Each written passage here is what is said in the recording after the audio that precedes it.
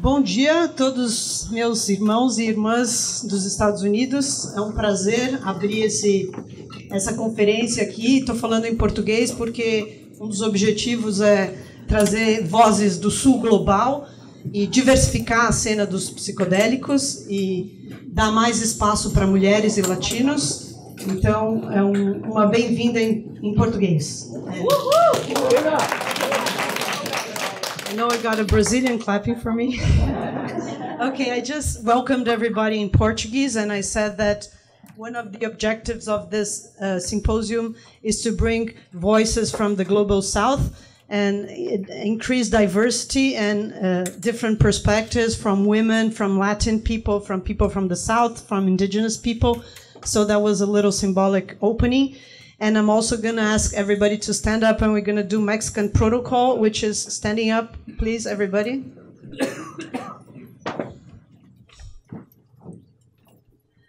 Okay, in name of CIIS and Chacruna, I welcome everybody, and the works of this 2 days, this journey that we're going to be together is officially opened.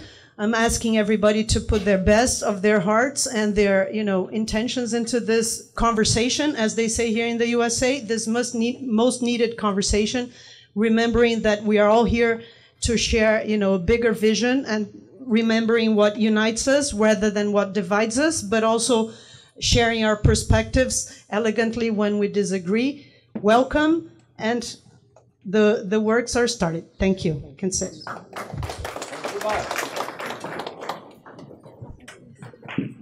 So I'm going to invite Diana Negrin, my colleague from Mexico and US, and she's going to be the panelist for the first day. Just want to remind all of you an apology that we announced live streaming, but we had last minute technical problems, and we had to cancel it. So I just want to make clear that it's not allowed to film inside here. If you want to take photos or tweet or put things in Facebook, that's okay. But we're not allowing live stream here. So thank you again. My name is Diana Negrin. I am a geographer. I am currently part of the Drugs, Politics, and Culture Collective that Bia Labate and Nidia Olvera co-founded, and I feel very grateful for this friendship and this collegiality that we've been able to form, because it's really, I grew up around psychedelic science because of my parents I'm a second generation researcher in these respects. And it's been a very, north of the border, it's often been a very small circle of people. And I think that with this new boom in psychedelics, we're starting to see, to some extent, an expansion, a more critical perspective on the, political ecology, political economy, the cultural impacts that this boom in psychedelics can have, both for consumers, but also for the peoples and the territories that have historically used these plants. And so I see that there's been a progression, from the MAPS conferences to this really fantastic conference that Bia organized in Mexico earlier this year on sacred plants in the Americas. There's this opening where we're being more interdisciplinary, less white, multilingual, and I think that this is a good direction to be going in. And so I'm really happy to be moderating this first panel that will bring three really critical perspectives to the study of psychedelics. So I'm going to introduce the three panelists. And oh, you're the first. Well, okay. Sorry, I misunderstood that maybe you weren't going to. So the four panelists, and then we'll go in that particular order. So Bia, you'll be first. Okay, so Bia Labate, I'm not sure if she needs an introduction. Does she? Yes, okay. So Bia Labate is an anthropologist from Brazil. She has spent a number of, many years researching ayahuasca, and more recently researching peyote. She has authored and co-authored a number of really fantastic books on ayahuasca, on peyote, on different elements of psychedelic science. She has organized a series of conferences in various parts of the hemisphere. And I think for that reason, she's one of the unifying, she's really a hemispheric researcher and organizer and activist. And so she has just recently published, along with Clancy Kavnar, a new book, a new anthology. And so she'll be presenting that work. And then next we will have Nidia Olvera Hernandez, who earned her degree in ethnohistory from the National School of Anthropology and History, and a master's in social anthropology from the Center for the Study and Investigation in Social Anthropology, CSAS, in Mexico City. Her main areas of interest are the early and modern history of psychoactive substances and drug policy. She is a PhD candidate in history at the Mora Institute in Mexico, and she is also a professor at the National School of Anthropology and History at the Autonomous University of Mexico City. She is the author of a number of peer-reviewed articles and co-founder of the Drugs, Politics, and Culture Collective. Her presentation is titled Restrictions on Psychedelic Science in Mexico from a Historical Perspective. Then I believe it's Joanna Steinhardt, yes, is a PhD candidate in social culture anthropology at the University of California, Santa Barbara, with a focus on new religious movements, popular ecology and environmentalism, contemporary American spirituality and science, and technology studies. Her dissertation is on the do-it-yourself mycology, a moral, political, and techno-scientific practice that combines countercultural ecology and post-humanist ethics with open source and open source and citizen science to imagine a future built on participatory science and interspecies alliance. Her talk is titled Psychedelics and Narratives of Return. And then finally, we'll have Laura Dev. She's a PhD candidate at UC Berkeley in the Department of Environmental Science, Policy, and Management. Her studies are focused on the intersection of political ecology, science studies, and ethnobotany. She conducts her field work in indigenous Shipibo communities in Ucayali, Peru, where she has been living for the past several years. Part-time. Laura is now research coordinator for the grassroots nonprofit Alianza Arcana, where she emphasizes a participatory approach to research. She hopes for her work to support Shipibo communities to sustainably manage their cultural and botanical resources, and she holds an MS in ecology from Colorado State University. Her talk is titled Plant Knowledge, Indigenous Approaches and Interspecies Listening Towards Decolonizing Ayahuasca Research. So I want to thank and welcome all four panelists, and we'll get started first with Bia Labate.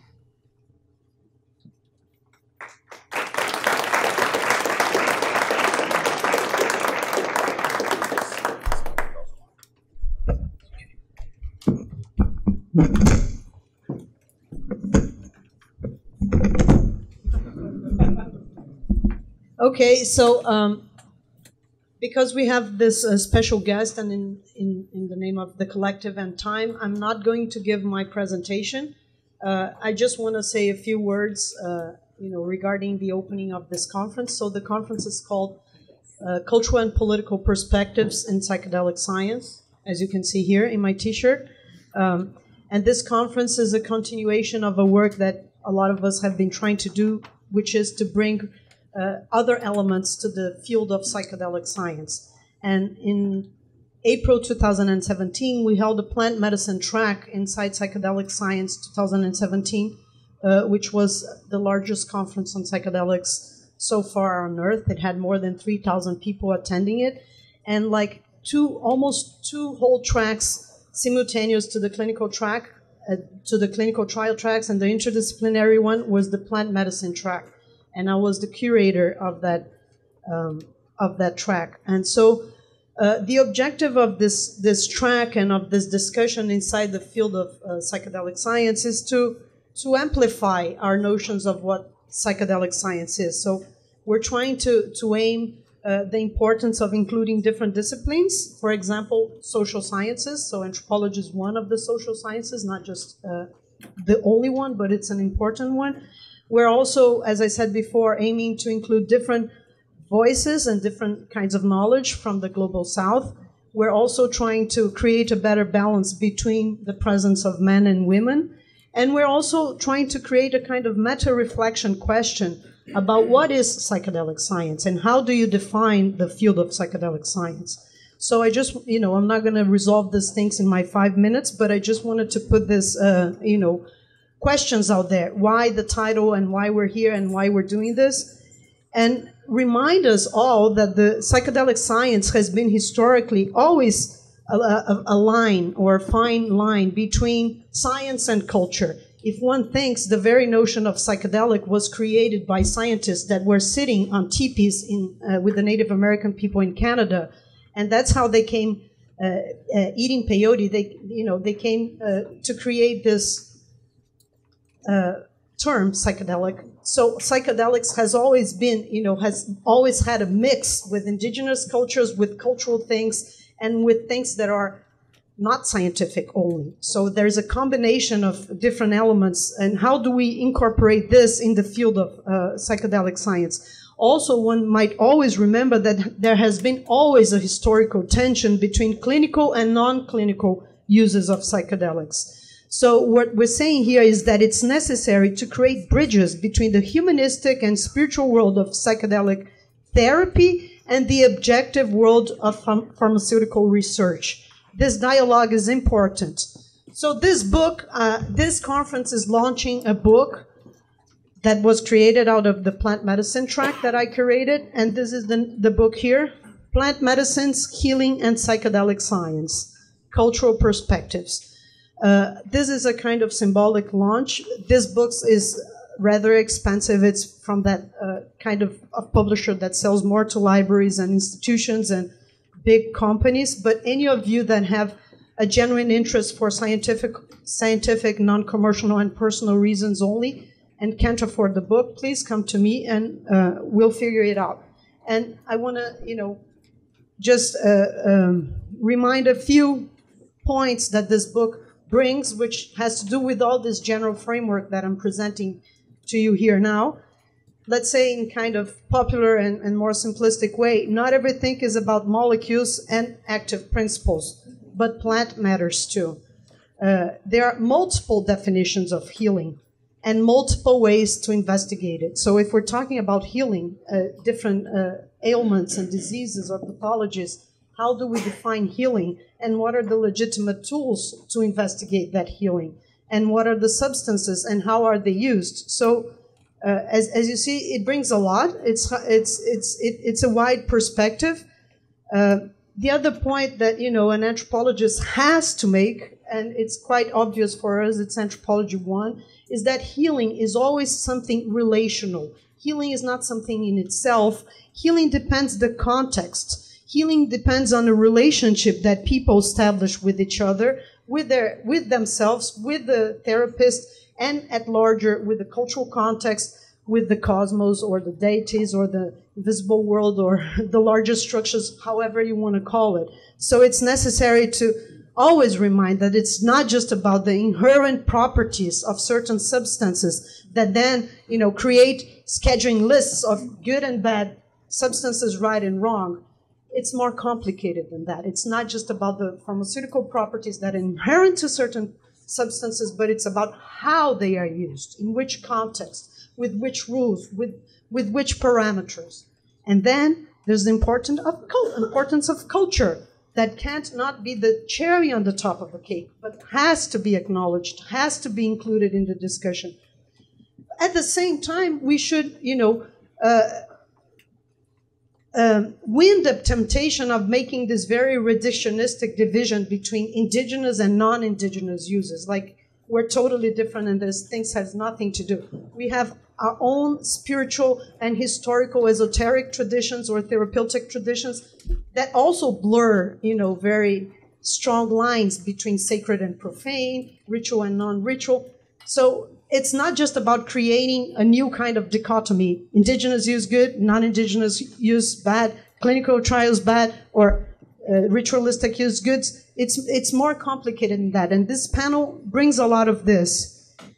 And then finally, it's our job to reflect on the conditions of production of knowledge, because the knowledge we produce is also historical and it's also made on a specific social political context. And the knowledge on psychedelic science is done mainly under prohibition. So this science that has been born and raised and, you know, distributed is a science that comes with a lot of limitations, with a lot of funding limitations, with a lot of stigma, with a lot of prejudice, with a lot of difficulty in doing research. So the findings that we have are limited. If we think, you know, it's a very big catch-22, because you have this definition of Scheduled 1 substances that have no medical use and potential of abuse, and therefore they can't, you know, be unscheduled. They are dangerous, but to research them, which would eventually show that they are not so bad, you can't really research because it's illegal, and so you have to do a big,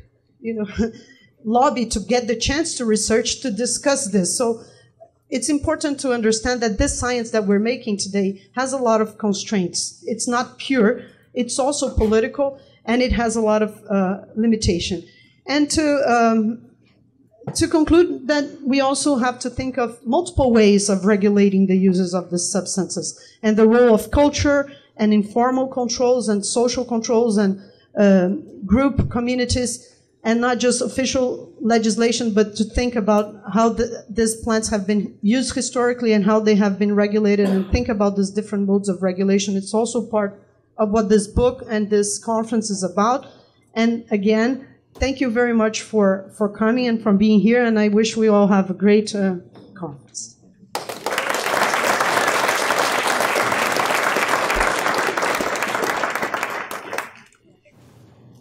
Good morning. First, I want to say thank you to Bia and all the people that made it happen. This is my presentation, Restrictions on Psychedelic Science in Mexico from a Historical Perspective. I need to read this paper. In this presentation, I assume that science has not been as objective as has been said, particularly the science around substances that have been banned, such as psychedelics or cannabis. I mean that the creation of science depends on a specific context, including political, social, moral, economic, and other factors. To explain these restrictions on psychedelic science, I'm going to use two examples of scientists from the past and their relation to government authorities. One is a Mexican psychiatrist and his problems with the Federal Bureau of Narcotics, and the other one, an American psychologist, Timothy Leary, that I know that it's a controversial person in psychedelic movement, but I'm going to focus in the project that he established in Mexico in 1963 and the reaction of Mexican authorities. First, Dr. Leopoldo Salazar Vinegra and the marijuana myth. Salazar was a Mexican psychiatrist, a professor, a politician, and also a prolific writer. His works were written before the psychedelic era, but I consider his work an important precedent. He's famous for his studies about drugs, mainly marijuana. He was the mastermind of the legalization of drugs in Mexico in 1940, and he is my personal hero. Maybe some of you know that or not that marijuana was forbidden in Mexico before in the U.S.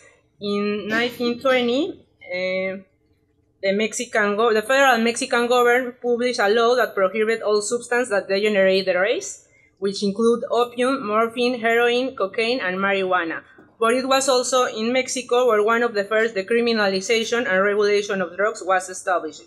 Based on the studies of Salazar, the government of Lázaro Cárdenas, that was a president in Mexico who is known for his socialist policies, published a federal law of drug addiction that gave the control of commercialization of drugs to the state, mediated by the health department.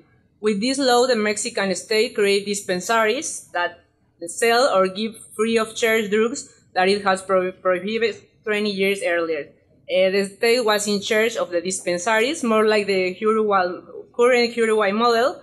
This law also establishes that consumers will be treated like patients or sick people, but not like criminals. 2 years before, Salazar Vinegra published The Myth of Marijuana, an article that had the goal to eradicate some fake information about cannabis. and it was based on empiric experimentations with dogs, frogs, and other animals. He used like some kind of inhalation boxes to the dogs, and also he experimented with people, including other scientists, students, or the mentally ill whom he could access because he worked in a mental hospital. He argued that cannabis had healing properties for asthma, rheumatism, and as a pain reliever, and that there was no evidence linking this plant to criminal action, violence, or madness. He also studied other drugs like opium and alcohol that he considered that was a real health problem in Mexico, and benzedrine, an amphetamine that he believed could be useful to increase mental performance and potentially had other applications for neuropsychiatry. In addition, Salazar considered marijuana laws unjustified and excessive, and the drug policies should be based on a health approach and not criminalizing consumers. He believed that the only way to make power from drug traffickers was to decriminalize and regulate substance. His research had great influence and brought out about this historical moment in 1940s in Mexico when drugs were legalized.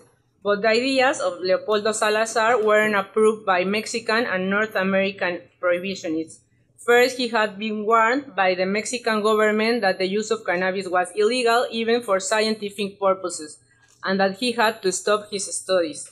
In addition, since the publication of the marijuana myth in 1938, a translation of this paper came into the hands of Harry Aslinger, who was in charge of the Federal Bureau of Narcotics, the predecessor of the DEA. The Federal Bureau of Narcotics opened a folder of the investigation into Dr. Salazar and tried to discredit his research in one of the meetings of the League of Nations. Aslinger and Salazar's position on marijuana were very divergent. Aslinger argued that marijuana was introduced to the U.S. from Mexico and that it was a menace to youth. Aslinger also described Dr. Salazar as a radical in his treatment of the marijuana problem. So, when drugs were regulated in Mexico in 1940, Aslinger, the U.S. government, and the Federal Bureau of Narcotics applied similar tactics. Some few months after this law was published, the government of the U.S. informed to the Minister of Foreign Affairs of Mexico that they would stop exporting certain medicines to Mexico, because there was a high risk of illegitimate and unlawful use. Without these products from U.S. pharmaceuticals, Mexico could not continue with this policy of the regulation of drugs and had to cancel this vanguard and reasonable law. And the other example is about Timothy Leary and the Zihuatanejo project. Timothy Leary has a close relation with Mexico. He liked to visit this country constantly, starting in 1960 when he described he ate 7 of the sacred mushrooms of Mexico and discovered the beauty, revelation, and sensuality, the cellular history of the past at Cuernavaca, a tropical town in central Mexico, and ending on his detention in December 1965 for attempting to smuggle cannabis across the Mexico-Texas border. In this timeline, we find the instauration of the Freedom Center Mexico that functioned for a few weeks in 1963 at Zihuatanejo, Guerrero. After Larry and Richard Alpert had to leave Harvard, they created the International Foundation for Internal Freedom, a non-profit corporation based in Massachusetts, but with the intention to have other chapters. The initial idea was to establish a Mexican retreat center leased for year-round occupancy. They expected that groups from different locations will use the center for research, study, seminars, and transcendental living. When they were looking for the right location, Larry described his idea, and he said, "But where to go? Like spiritual pilgrims of the past, we needed a deserted spot where life would be inexpensive and free from religious persecution. We consulted the map and went on the planet with a small group of God-seekers find land and liberty." And then he remembered the quiet fishing village on the Pacific, Zihuatanejo, that is very close to Acapulco. They chose the Hotel Catalina, located over the hills, in an area isolated from the village, but close to the beach. Joseph Downing, who wrote a report of the center, described the setting as unique in safety that did not require physical limitation or confinement during the psychedelic experience. In May 1963, the Zihuatanejo, Mexico Center for Transpersonal Living was created for an objective observation or individual behavior on social interaction, concurrent with the use of psychedelic materials. The project was based on the book The Island of Aldous Huxley, which conceived a licit, controlled, constructive, and socially approved use of psychedelics. For this center, the only substances available were LSD and methadone, used to increase the LSD effect. A ban on other drugs was strictly enforced, but moderate alcohol consumption was permitted. The participants had 2 or 3 psychedelic sessions per week. The guests had other optional activities like yoga, walks on the beach, or swimming. At night, there were small group discussions and once a week a party and dancing. Larry described the sessions. I have an audio, but that not work. I prefer that Larry speak by himself, but I'm going to read. He said, "There's a lot of rain in the Mexican summer, and almost every afternoon, late, and every evening, a brief thunderstorm will pass over the bay.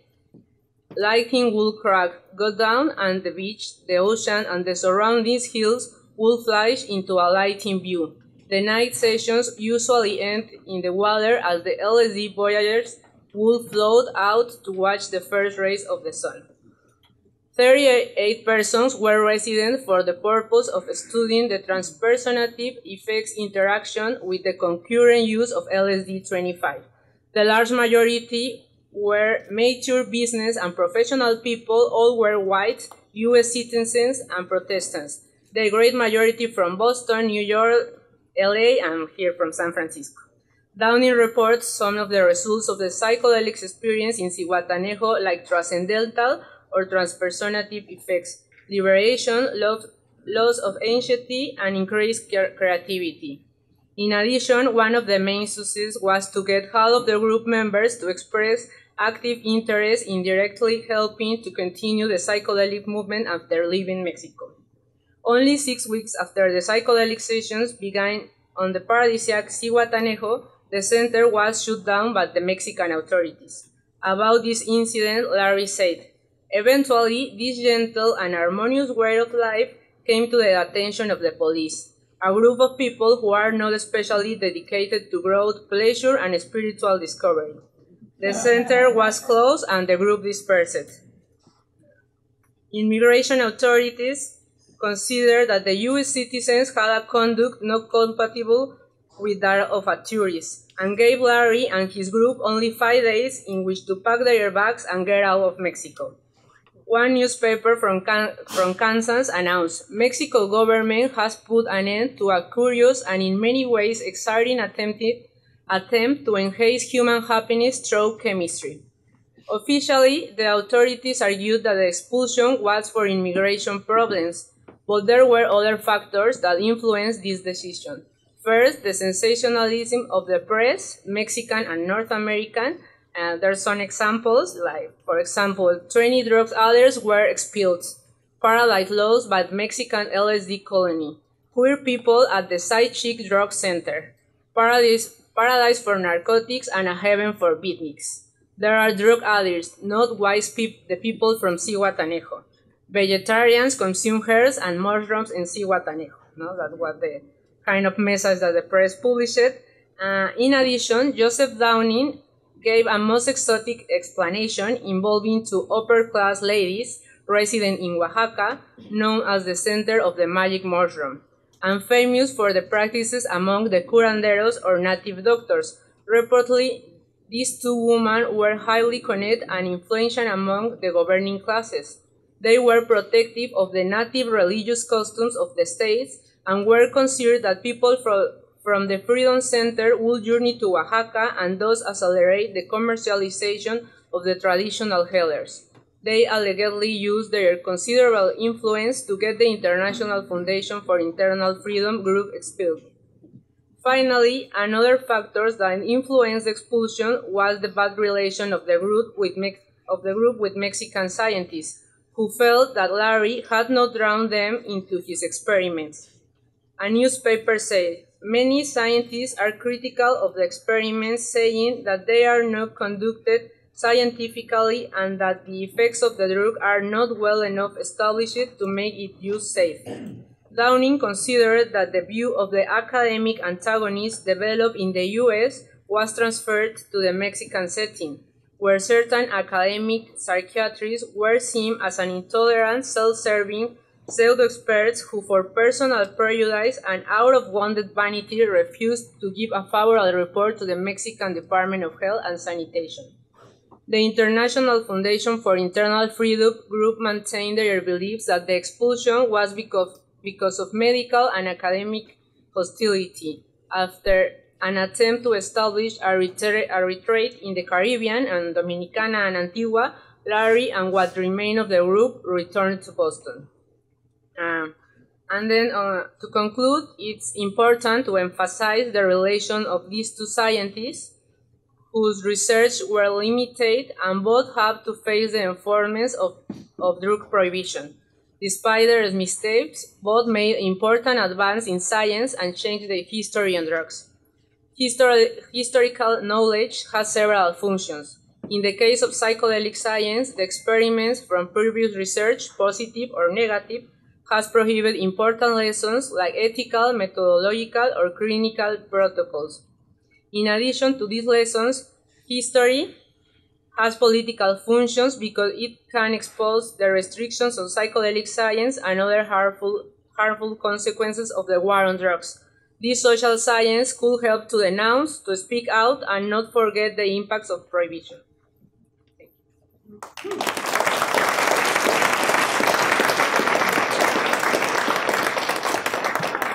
wanted to just mention that we'll take questions at the end of the three presentations. Next we have Joanna Steinhardt. Hello. So today I'm going to talk about a conversation that I had during my fieldwork with do-it-yourself DIY mycologists that had unexpected resonance with fieldwork I did over 10 years ago between 2004 and 2007 with Neo-Hasidic American Jews in Israel. I made this presentation while I was finishing my dissertation, and I needed to have a little, basically it's Rick and Morty themed, so I hope that's, I had a little too much fun. Okay. Oh, sure.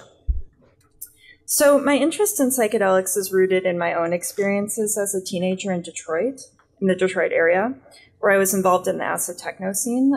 In the early 1990s, that scene was permeated with LSD, and by my late teens, after the techno phase ended, I stopped doing LSD and most other drugs. But I say this because it was informative, and it informs my own interest in this topic.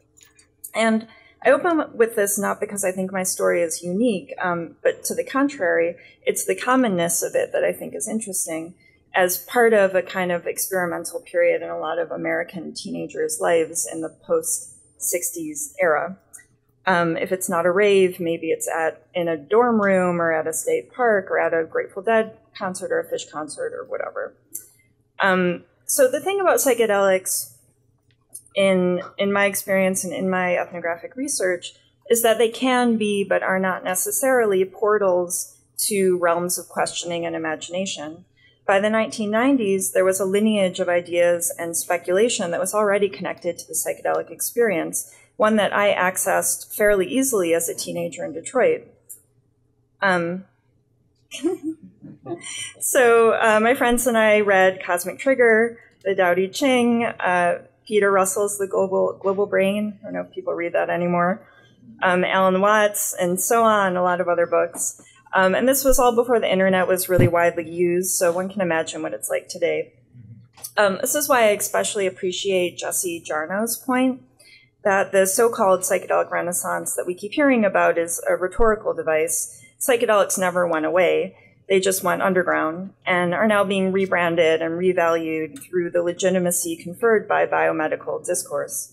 The real history I think, is the more obvious one, that psychedelics have always been intimately interwoven with what some religious studies scholars call the Fourth Great Awakening, that wave of new or new to North American practices and ideas about religion, spirituality, nature, and the self that arose in the 1960s, mostly among white middle-class college graduates, and grew into the New Age movement, the ecology movement, new modalities of therapy, whole new industries of self-help in the 1970s and 1980s. In other words, the cultural universe that CIIS is very much embedded in. So ideas about the meaning of psychedelics, what they are and what they are meant to do in ourselves and in society are embedded in these discourses. And that's one of the things that I think about in my research. So DIY mycology is a techno-scientific practice that encompasses both the home cultivation of mushrooms and experiments in amateur applied mycology, which is sometimes called mycotechnology, like the bioremediation of toxins with fungi. Oh, and mycology is the study of fungi, if that's, people know that. It's not surprising that many of the DIY mycologists that I interviewed were also relatively experienced psychonauts. The history of DIY mycology is correlated to the rise of techniques for the home cultivation of psychedelic mushrooms that arose in the 1970s, and then diversified and were popularized with culinary species in the 1980s. By the late 1990s, the internet revolutionized this technical corpus with peer-to-peer forums and accessible online instructions. So the famous PF Tech was born. Terence McKenna found a new audience in the rave culture. And in 2005, Paul Stamets published Mycelium Running, How Mushrooms Can Help Save the World. And these are, oops, sorry. So DIY mycologists disseminate methods of amateur applied mycology and experiment with new applications inspired by Mycelium Running and by Stamets' previous books, like the one on the left. As mushroom lovers, many of them appreciate psychedelic mushrooms, but their interest in mycology was much larger and more varied. They were and are focused primarily on spreading basic mycological know-how and grassroots ecological restoration. So psychedelics were significant to many of them, but not necessarily the focal point of their thinking or practice. For me, this oblique angle was fruitful in thinking about the permeative sort of byways and meandering threads of psychedelic influence in American culture. This can be seen as representative, I think, of the kind of haphazard way that Americans have been doing psychedelics since the 1960s. It's this kind of experimental, sometimes casual, sometimes very meaningful. As with the diverse archive of resources that I found as a teenager, psychedelics open up portals of thought and questioning. In the process, psychedelics can become caught up in different narratives and movements, especially in the way they mediate stories about the past. So this came up for me a few years ago at the Telluride Mushroom Festival in Colorado. Telluride is the most well-known festival that explicitly celebrates psychedelic mushrooms. I had been hanging out with some of the DIY mycology folks that were from around Olympia in the Pacific Northwest that I knew through my fieldwork. On the last day of the festival, I ended up driving out to a hot spring with a few of these people, including Sam, which is a pseudonym. Sam was, like the others in that scene, white, middle class, loosely anarchistic in his politics, staunchly anti-consumerist, and interested in radical ecological lifestyles, alternative agriculture, and survival skills. As we drove through the dark mountain roads, Sam returned to the topic of psilocybin mushrooms. He was critical of a lot of the psychedelic boosterism at the conference. He contrasted this with his own position, as he explained it to me. He felt that psychedelics were being used as a band-aid when people should instead be addressing the profound flaws and deficiencies of modern culture. Psychedelic plants and fungi, he told me, were once used within complex systems of ritual and belief in traditional societies. That's what we don't have now, he said. Like initiation rites, I asked? Yeah, he said, but initiation rites in today's society would be useless because, as he put it, there was nothing to be initiated into. Those ways have been lost, he told me, destroyed by capitalism, and now the world's cultures were being homogenized by globalization. We need to return to these ancient ways, he said. Each person should follow the path that touches them, what resonates with their heart or calls from their ancestral lineage. I knew from my interview with Sam that his first exposure to mushroom cultivation was in trying to grow psychedelic mushrooms as a teenager. This was fairly common among DIY mycologists, as was Sam's attitude that psychedelics on their own did not address the larger issues that they felt needed attention in society. He told me during the same interview that he didn't really have time to do psychedelics these days, since he would want a day to prepare and a day to relax and integrate after, and it was hard to find 3 days off. This is how I knew that, in spite of his critique, psilocybin mushrooms were obviously valuable to him. He was careful to enclose them in ritualized time and to use them with care as tools of self-work and spiritual development. This lightly ritualized usage was the dominant mode among DIY mycologists that I talked to. For example, David, which is also a pseudonym, is a youthful retiree who grew up in the Bay Area and spends his days gardening and doing yoga. His parents were originally from Mexico, and he was raised Catholic, but became interested in meditation as a teenager, and today considers himself, as he put it, maybe pagan with a little Buddhist influence. David told me about psychedelics, quote, "I try not to use them just for recreation, but for quests, having personal questions answered kind of thing," unquote. These loosely structured practices lent themselves to a particular production of meaning in the form of self-exploration, truth-seeking, and problem-solving. Imagining a primordial past to which the use of these mushrooms connected oneself through time emerged as part of that meaning over the course of my fieldwork. When I asked David what he got from psilocybin mushrooms, he told me that it made him, this is in the quote here, quote unquote, more receptive to the world, which he explained by way of imagining a friendly plant saying hello. He reflected on how, quote unquote, people years ago figured out which plants to use for medicinal purposes, recounting a version of the ayahuasca origin story here as a kind of archetypal scene in pre-modern animistic cultures.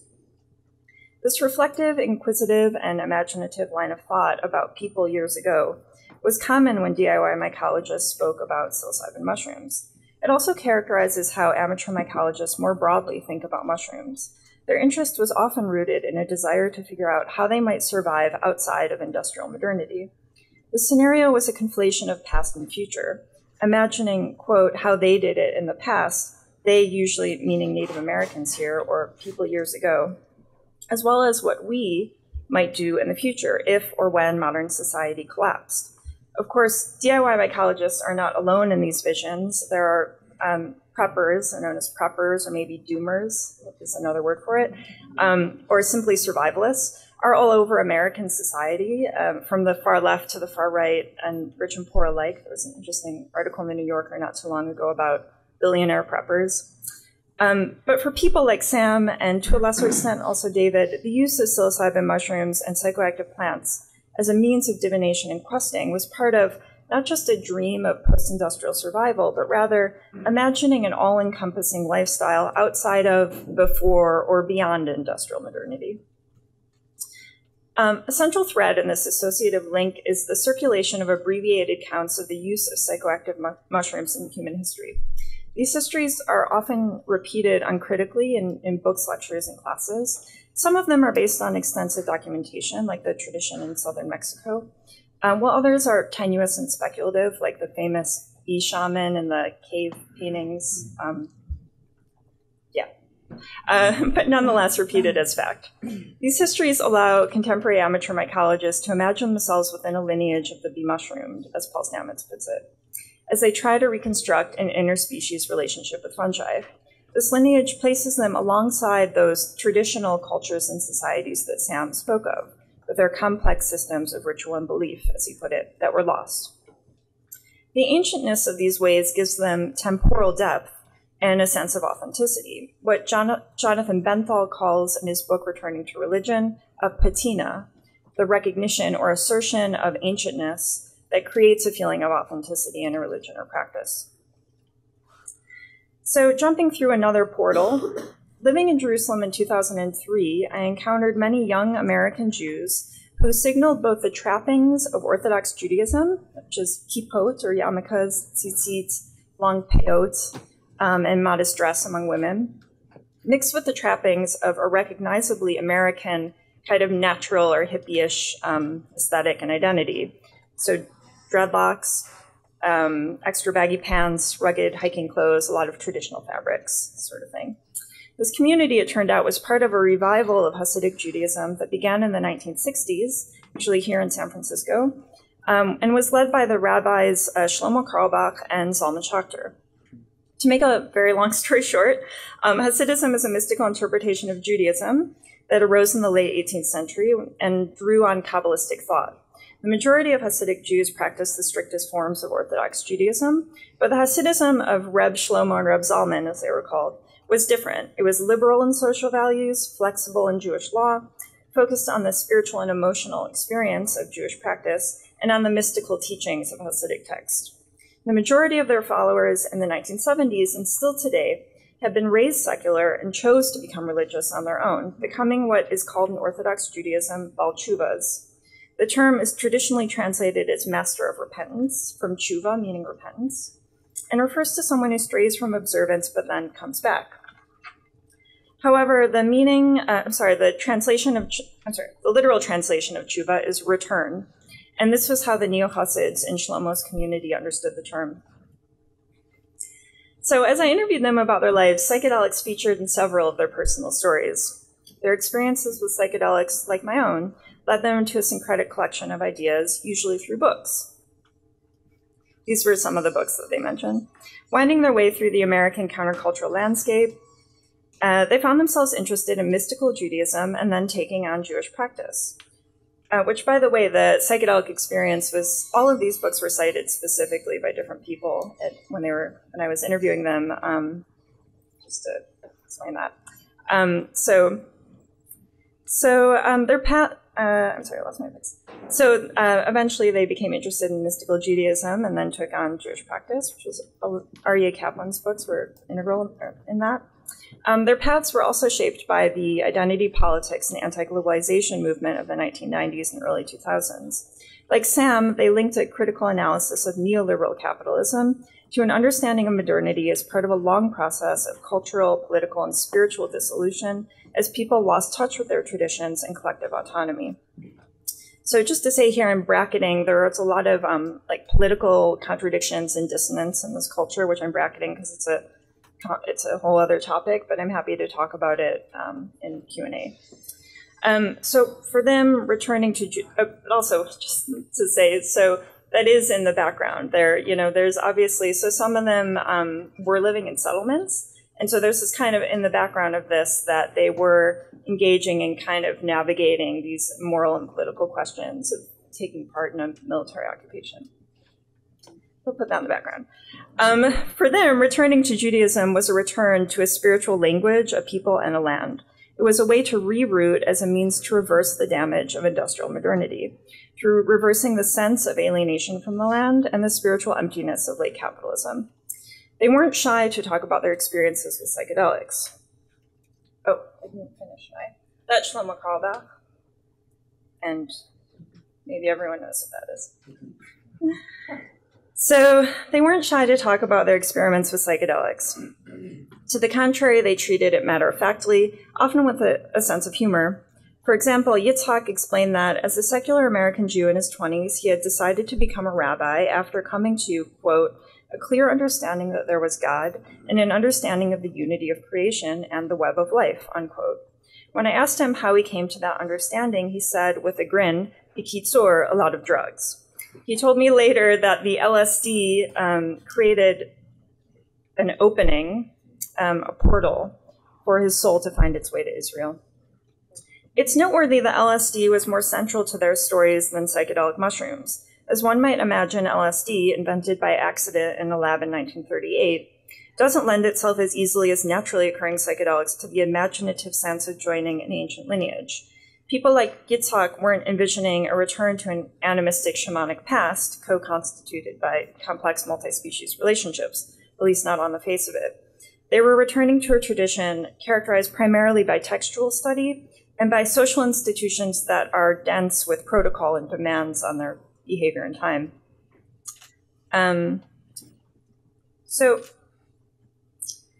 Rather, I would say that Bal Tshuvas like Yitzhak and our own, their experiences often took on meaning through a version of the perennial tradition, which is the idea that all mystical traditions are variations on universal spiritual truths and transcendent experiences. Aaron, also from that community, explained his embrace of Judaism in terms of Zen Buddhism. Finding the infinite and the constrictions of Jewish practice was akin to, quote unquote, swallowing the flaming red ball, which is a Zen concept. This was a common theme in their stories. The experience of infinity needed a vessel, in the language of mystical Judaism, so it could be channeled properly. Jewish practice was this vessel as a quote-unquote holistic system with clear boundaries and a conceptual language that gave meaning to these experiences. For Yitzchak, Aaron, and others, channeling the transcendent through Jewish practice and study provided the morality they felt was lacking in the countercultural spiritual practice of their youth.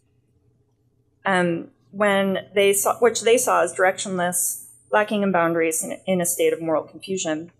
Their pursuit of traditional Judaism was seen as a return to and rooting in this unbroken lineage of Jewish observance. In the palimpsest of texts and customs that constitute it, Orthodox Judaism and traditional Jewish study are characterized almost by definition by patina. On top of this, Neo-Chassids adopted conspicuous Yiddishisms into their patois of Hebrew and English, giving them an old world vibe and setting them further apart from their Israeli contemporaries, whom they lived among, who by and large viewed them as crazy American hippies. So you can see why I felt some vertigo when Sam started talking to me about the need to return to ancient ways, to follow one's heart back to an ancestral lineage. The whole scene created a sense of déjà vu. Between these two seemingly disparate worlds, one bound by a shared commitment to ecological living and DIY science, the other a syncretic mystical revival, there was an undercurrent of similarity drawn to their shared experiences with psychedelics and the landscape of American countercultural spirituality. Both shared a desire to be connected to land within a holistic system with rituals and rites, as Sam put it, to which they felt a personal and effective link. Both sought a sense of what I've called patina, as a source of value and meaning in its temporal depth, its ancientness a testament to its authenticity. And both sought a return to lost cultures as a source of meaning in what they felt was a meaningless world, broken by capitalism and modernity more broadly. Back in Colorado, I listened to Sam's assertions with skepticism. Hearing Americans say they have no culture feels a lot like hearing white people say they have no race. Our modernity is exactly what makes it possible to choose a path to return to. The presumption of universality is also modern. The idea that someone who is born and raised in a modern world and within a naturalist worldview or ontology can simply return to an animistic worldview, to choose a culture to sort of just take on. Because is a sort of modern idea that everything is or should be available to all humans, right? As is the tethering of authenticity to a personal experience of meaning. It would seem that this desire for a return to a meaningful and authentic past within a vision of the future arises as much from a crisis of whiteness in American society as it does from a crisis of modernity, and that these discourses and movements are clearly rooted in the countercultural rebellion against the white bourgeois norms of the 1960s. But then again, this explanation is also simplistic if we think about the subtleties. For example, someone like David, who is not white by contemporary racial definitions, but who finds meaning in the sense of patina and lineage as well, that's in these discourses. As do, no doubt, other people of color in psychedelic countercultures in contemporary American society.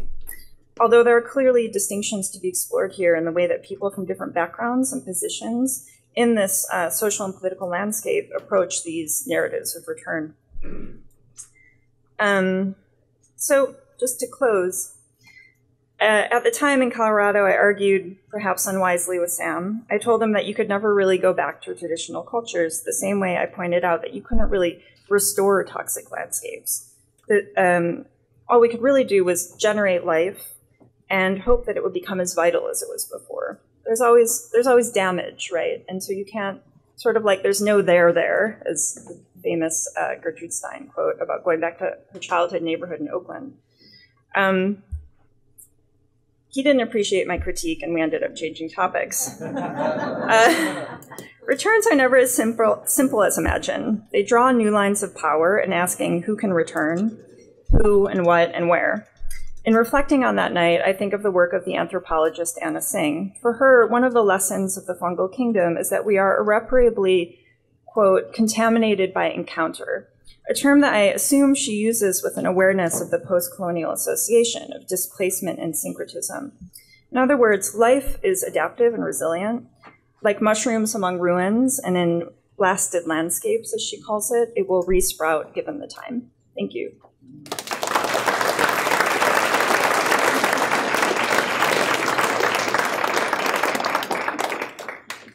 And our final panelist is Laura.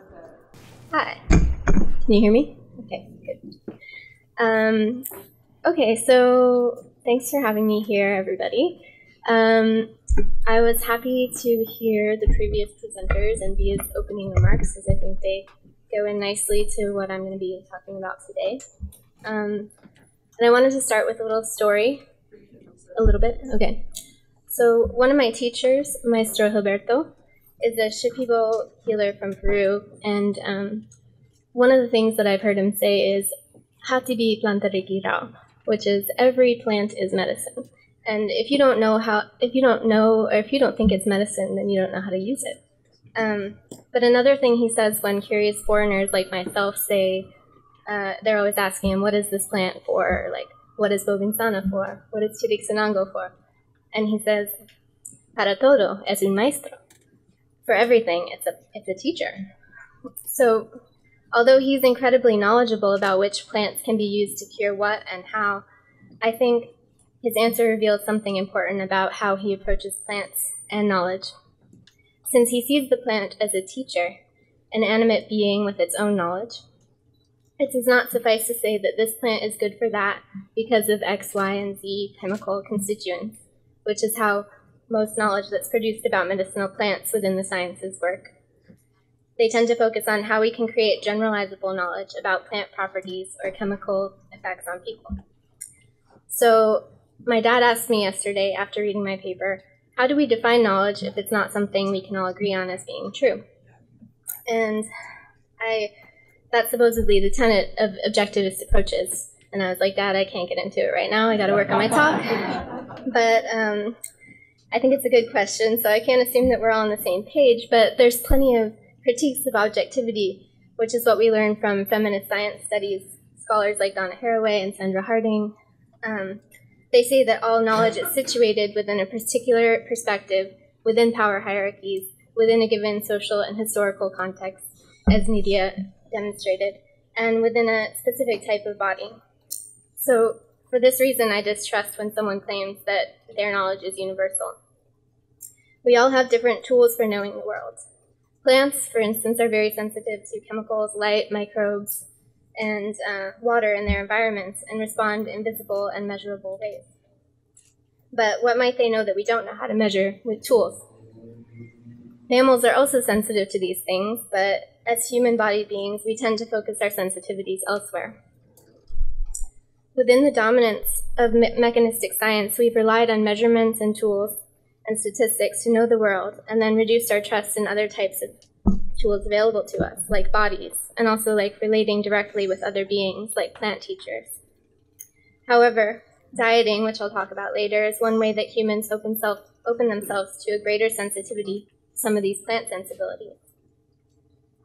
Eduardo Viveros de Castro describes Amazonian perspectivism, about the cosmovision of several indigenous Amazonian groups, as the idea that our different bodies determine the types of worlds we live in. But we all experience it similarly.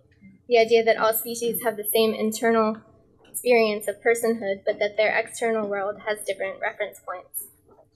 So, as illustrated in the picture here, both of us may live in a world with squares and circles, but what one person experiences as a red square might be a blue circle to someone else, depending on their positionality. And they're both correct. Or, as Viveros de Castro likes to use as an example, what a human might experience as blood, a jaguar might experience as a delicious wine. What one being sees as nature is another's culture. Science for a long time has played what Haraway calls the God trick of claiming objective truth. So from our privileged position here, we can see that it's not a red square or a blue circle, but it's a multicolor cylinder. But the God trick is based on a misconception that we can stand nowhere and know everything. because really all of our methods for knowing are historically and culturally situated. Science, anthropology, ethnobotany, and academia in general have their roots in European colonialism. Many of the early scientists were sent out to the colonies to report back to the crown about the prospects of extracting anything that could make money, gold, rubber, medicines, from the indigenous peoples that lived there. And these colonial power relations contributed to creating a hegemony out of Eurocentric knowledge systems based in mechanistic science that's marginalized other knowledges and worlds and plants for the last 2 centuries. So, as researchers, how do we break away from these early roots? Some would argue, I'm sure, that ayahuasca research is just another extractive enterprise seeking profits and the curing of first world problems. However, there's also a great capacity for ayahuasca itself to heal many of these colonial wounds and traumas and to assist with the decolonizing of our own psyche. Many of us researching the plants are also intimate with the plants, and I do feel there's a bit of a different value system instilled by the plants, which has transformative potential. And yet, as Westerners, and especially as a white researcher, it's very tricky to relate to anything at all in a decolonial way, because it's so deeply ingrained in how we approach the world and others, and our environments and our medicines. So as we think about how we're knowing the plants, how can we as an academic community refrain from continually colonizing them and the indigenous knowledge systems that they relate with? And so just to be clear that this is a self-critique, that's me there with my tools, measuring little ayahuasca plants. So perhaps we need to step back a bit to allow the plants to reveal themselves and teach us how to relate in better ways. This may also mean unseating ourselves from a position as privileged knower and questioning human supremacy. It requires humility. It requires meeting the other subject at our limits of knowing and acknowledging that we can't circumscribe them in our own minds or with our usual ways of knowing. And at best, we can only have a partial perspective on the other. Ayahuasca means many things to many different people and peoples. This is a word cloud from statements made at the World Ayahuasca Conference in 2016 about the nature of ayahuasca. How people spoke and conceptualized it was very diverse, including as creator or mother, as sacred, as a chemical, or simply as an experience or a drug.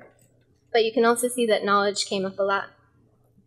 And in my opinion, plant knowledges are the most difficult aspect of traditional practices to translate into Western frameworks, both for dieters and for researchers. And I argue that this comes largely from an institutionalized inability to acknowledge the animacy of plants, as well as how academia and Western culture in general privilege science over other ways of knowing, leading to scientism and hegemonic knowledges, which seems to desperately grasp at certainty. Unsettling animacy and knowledge hierarchies requires radical decolonization of the ways that we understand the world. When I talk about decolonizing knowledge, I'm referring to disrupting hierarchies of knowing, which historically marginalized indigenous peoples and traditional knowledges. Decolonizing research requires drawing explicit connections between power and knowledge to address the underlying roots of these asymmetries, and critically interrogating intellectual property as well. Approaching ayahuasca research from both indigenous perspectives and plant perspectives can help reveal our human-centric and scientistic assumptions that are otherwise invisible. Through interspecies thinking and listening that privilege indigenous epistemologies, there's an opportunity to restore the animacy and world-making activities of other than humans and elevate indigenous ways of knowing. In Shipibo, the word for healer is onanya, which literally means to have knowledge. The Shipibo word for the ayahuasca decoction, oni, is also related to the word for knowledge or understanding. The type of knowledge it refers to is not the type that can be attained for measurements or even passed down from other people, but it specifically refers to the knowledge learned directly from the plants through the process of dieting. And it's not so much knowledge about as much as knowledge of. It could be singing, healing, ways of being and relating that can be put into action just as they arise. More than other traditions, Shipibo practices surrounding ayahuasca emphasize learning from teacher plants through dieting. The knowledge gained depends on the relationship between the dieter and the plant itself. For this reason, Maestro Gilberto will rarely say anything about the so-called properties of a plant. Indeed, with nearly all of the Shipibo healers that I've interviewed, whenever I ask about how they learned how to heal, they always mention their plant teachers first. So dieting teacher plants is slightly different from an ayahuasca diet or some other practices that may also be called dieting. Dieting, samadhi in Shipibo, is a sensitizing time that through certain restrictions on diet and behavior allows one to communicate with and learn from a teacher plant by making the body a very quiet and receptive place and not doing certain things which might displease or repel the plant spirits. Traditionally, this may have involved going to the tree you want to learn from and fasting and sitting under it until the tree presents itself and tells you what is or isn't okay to do.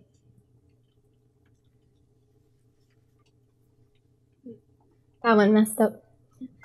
Through dieting and cultivating some understanding in the interspecies connection space between the plants and myself, I have been learning how to learn in a more collaborative way in general, with both the plants and human communities I work with.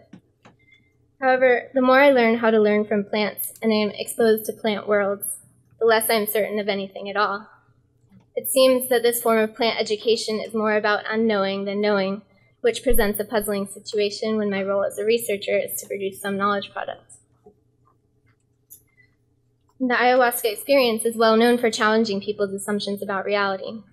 When researchers develop relationships with ayahuasca, they may be faced with ontological tension around the intimacy of ayahuasca and other plants, particularly when these understandings conflict with the underpinnings of the research approach itself.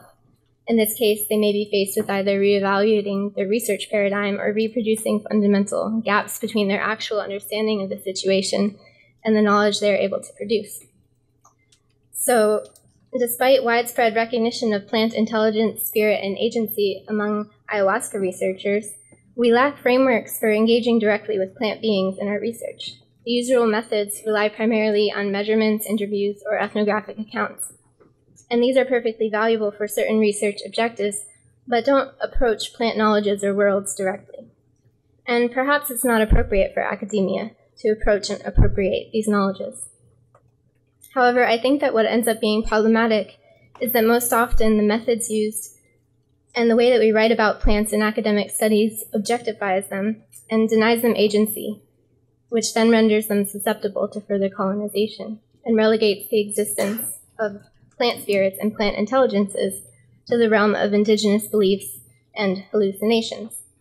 So, in contrast, finding some way to engage these plants as living beings with intelligences, with both our methods and our representations of them, invites a different kind of relating.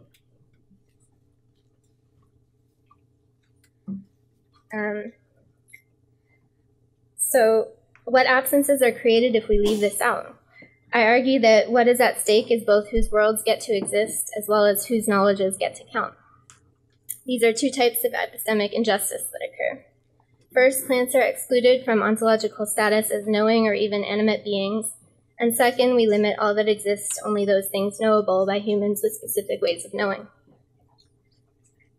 Multi-species approaches that engage interspecies listening as a critical methodology are an attempt to move beyond some of these paradoxes that researchers face when relating with other than humans. Multi-species studies describe how other than human beings participate in social, economic, and political activities and how their livelihoods are entangled with humans. Whether we are using our bodies, science, or other knowledge-making practices, part of the other exists beyond knowability and is active in the process of generating knowledge.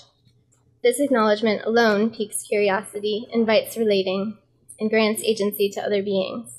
What will they reveal to our methods of questioning? How do they wish to be known? So why are multi-species perspectives important when studying ayahuasca? When we allow other species to collaborate in the construction of knowledge, and not just the construction of the world as a backdrop to human activities, we open ourselves up to multiple worlds and expand the realm of the knowable. Excluding plant perspectives leaves us with impoverished accounts of the world. And also learning from plants offers a form of resistance to ideological domination and hierarchies of animacy and knowledge. Working toward research that engages the many ways that medicinal plants relate with humans as teachers, healers, and kin, in addition to as objects of study, can provide different and productive valences to the encounters between plants and researchers. As of now, there are few examples of this type of work, and it's difficult to imagine research that truly engages with agencies of plants or other species in general. However, my view is that it's a worthwhile aim, even if, and maybe especially because, we can't quite see ahead to what it would eventually look like to have a true multi-species collaboration. In the unknown mystery of the encounter lies the creative and transformative potential. Indigenous approaches to knowing can engage with other than human subjects more directly than the usual research approaches. Shipibo healers, as I mentioned, have a long precedence for producing knowledge in collaboration with plants. Centering Indigenous approaches to knowing also allows for the transformation of research practices and can work toward filling gaps in dominant discourses while also opening up entirely new spaces for inquiry. The question becomes, how can non-Indigenous researchers engage Indigenous ways of knowing in a manner that's not furthering the colonial project of cultural appropriation, nor essentializing, nor ignoring or excluding these ways of knowing from what are considered valid knowledge-making practices? For guidance, I turn to Indigenous scholars who explore what it means to work within Indigenous worldviews to produce academic knowledge. These perspectives are invaluable because, as usual, research conventions are still not ontologically and epistemologically appropriate to accommodate Indigenous worldviews. So we need embodied insights on how to bring together different knowledges and knowledge communities without subsuming one into the other, but allowing them to be sovereign, collaborative, and non-hierarchically organized. Sonia Adelaide, for example, an archaeologist, offers the metaphor of braiding different types of knowledge together to create better kinds of science. Kim Tallbear cites relationship building as a primary research approach and works towards softening the divisions between knower and known that are so problematic. And Robin Wall-Kimmerer, a plant ecologist, reframes ecological experiments as a way of posing questions to plants and listening for their answers. Her approach demonstrates that objectification may not always be required for scientific inquiry. These are just small examples of steps toward incorporating Indigenous sensibilities into research. I'm sure there are a lot more. Community-based participatory research is the approach I've tried to use more recently in working with Shipibo communities. Though not without limitations and pitfalls, participatory approaches are becoming recommended practice for any type of research done in Indigenous communities. And it relies on dialogue and co-learning between the researcher and the community members who are active partners in the research, from setting research goals to data collection to interpretation. And the knowledge produced is often meant to be put into practice by the community rather than to be described and brought back to the academy. How I view this process is that through dialogue, the community members help me understand what their concerns and struggles are, and together we think about what solutions might look like and what we need to know to get there. I then try to leverage my privilege and skills towards supporting the community in accomplishing the goals that they determine.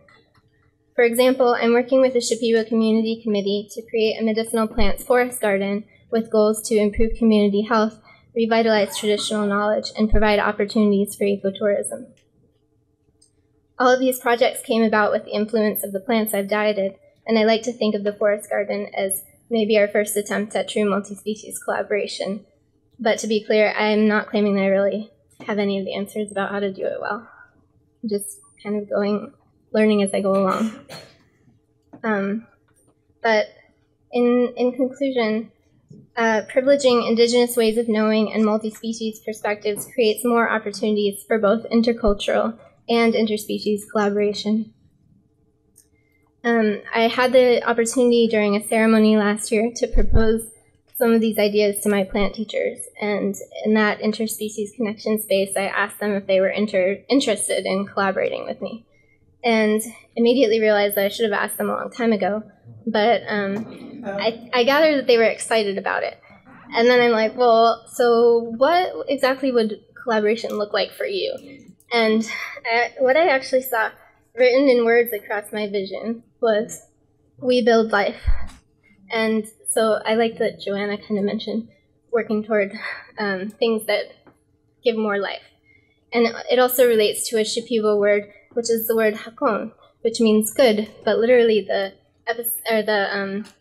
roots of that word are toward life.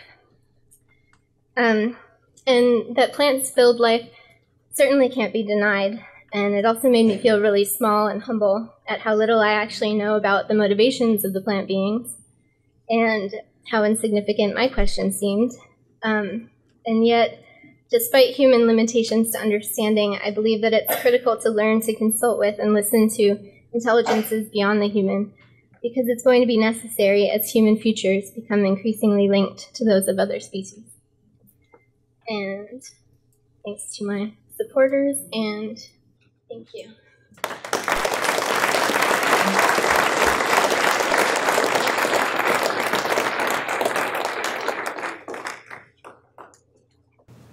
Thank you so much.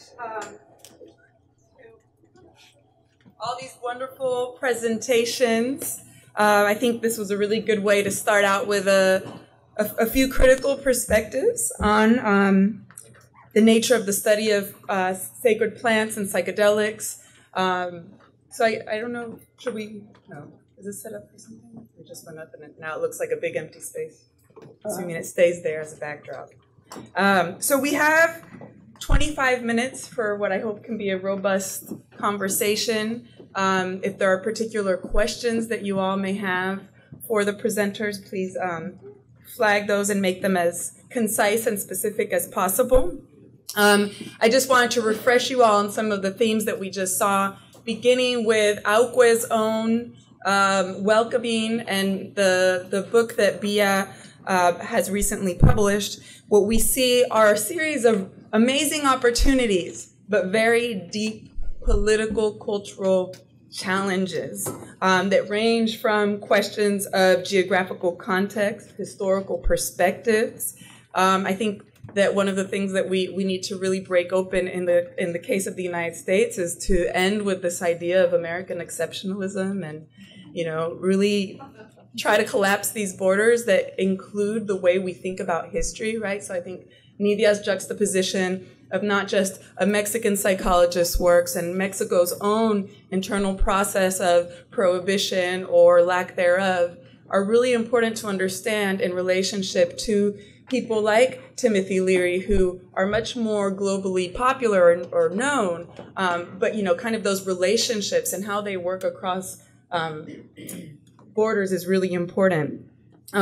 Obviously, the question of contestations over the future and how equitable this research can be is really important. So I think Laura's emphasis on methodologies and the types of methodologies that we can bring into our research is key, particularly because many of these issues relate to situated knowledges, indigenous rights, territory, and what is very much feeling like a new wave of kind of colonization of knowledges through kind of the globalization of psychedelics as we see it today with our new kind of opportunities and challenges again. So, kind of considering what is the chain of effects of the consumption of these plants. I think another really interesting piece that comes up with Joanna's presentation is kind of this question of what are psychedelics without a grounded culture behind? I think that's a really interesting question, right? This idea of finding one's way back to what, for whom? How does this play out on the global stage is really, really fascinating. And so I guess without taking much more time here, I just wanted to thank again these wonderful presenters and open it up for questions. So I don't know, is there a microphone? Sorry, is there somebody that, or? It's right there, the mic. Oh, okay, so I don't know if there's a question.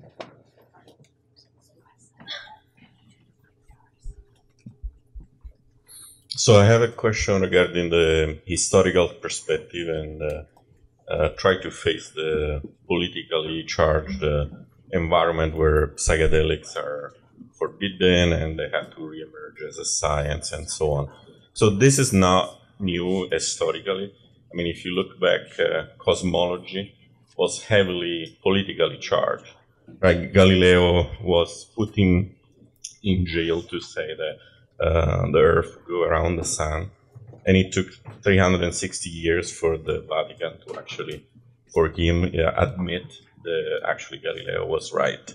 So there is a way to learn from those experiences in other sciences, in other environments, and make psychedelic science emerge faster instead of taking hundreds of years into a more acceptable mainstream way of exploring it.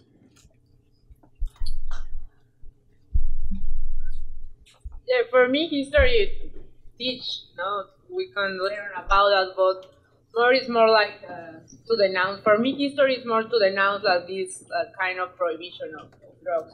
But Harald says, like, I think that now that this kind of renaissance of psychedelics, they are looking for history, and more in the example of Larry, I know that a lot of people are trying to repeat this kind of mistakes. When I found this report, I think that more like psychologists, or no historians, but psychologists have to read this kind of reports and learn about these examples and how these people made science in the past, and maybe learn the good things or not to repeat the mistakes. Anybody else want to answer that?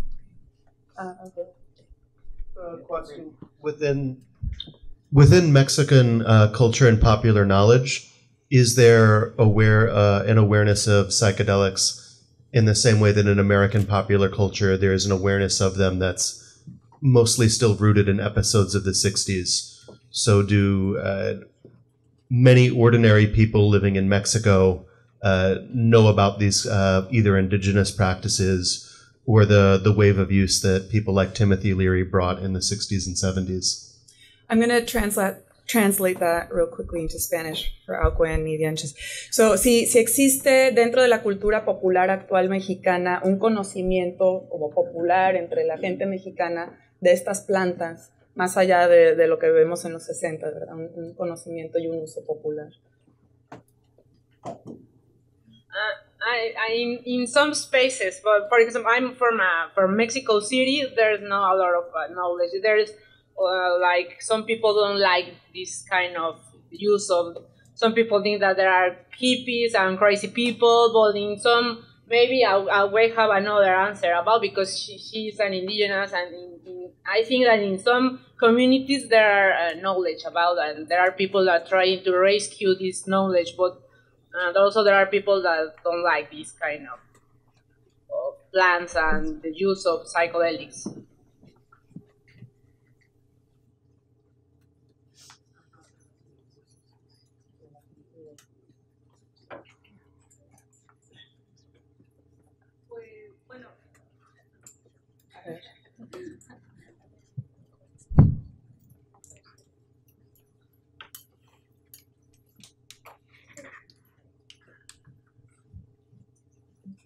Bueno, dentro de las comunidades originarias, pues sí se usa, es un uso sagrado, es un uso ancestral, que es milenario, porque nosotros consideramos las plantas como nuestros dioses, ¿no? En este caso, pues son parte de nuestra familia, y más que dioses, pues es una familia, ¿no? Son personas, para nosotros son personas de respeto, que encarnan por ejemplo, en un animal y que posteriormente se materializa en una planta.